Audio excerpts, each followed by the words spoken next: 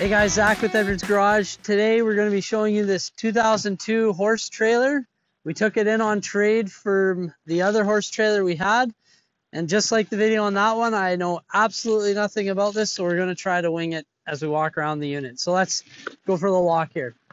Nice big awning on the side.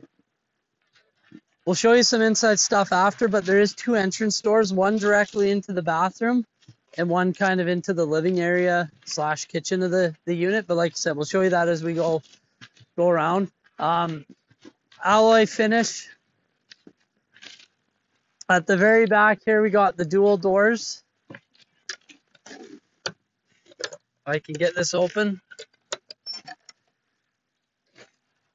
So give you a little shot of the garage, the stable there, I should say. And it's a 3-horse stable, and we kind of cleaned the back area up. Rubber mat, shows fairly decent. Let's lock this up. And then beside, grab the keys. On the back side here, this is like a tack area. And it has a dual entrance, which is the customer trade off pointed that out to me. I guess that's a big deal. So you have an entrance here and then obviously the door on the other side there. Okay, so just on this side of the RV, or the horse trailer I should say, we have a spot on the roof for storage. Might be a little hard with the sun glare. The second door for the tack, as we pointed out. A couple storage doors. This one's got a little damage on it. We're going to try to fix that in our shop, the trim anyways on it. And then our appliances and the outside for that, hot water tank, furnace, electrical.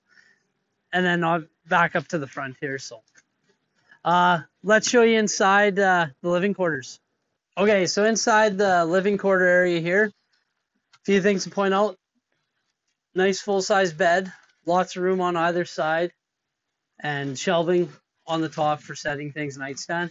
And there's a big vent right above the bed as well. It might be a little hard to see there. TV with a VHS player. You don't see that very much anymore, but you could get movies for real cheap. So it does have. L-shaped dinette, cabinetry above. And then behind me, the kitchen, more cabinetry, a stereo, gauge readouts, water heater. And then underneath this, a little stove. The interior, the video won't do it justice, but it's absolutely immaculate. It's almost like it's never been used. Dated a little bit with the appliances, but it looks really, really good. Fridge here, microwave above it. And then as I step, a nice big shower with a residential style door, and it kind of dips down. Reversible fan above me, sink across, toilet, some shelving behind.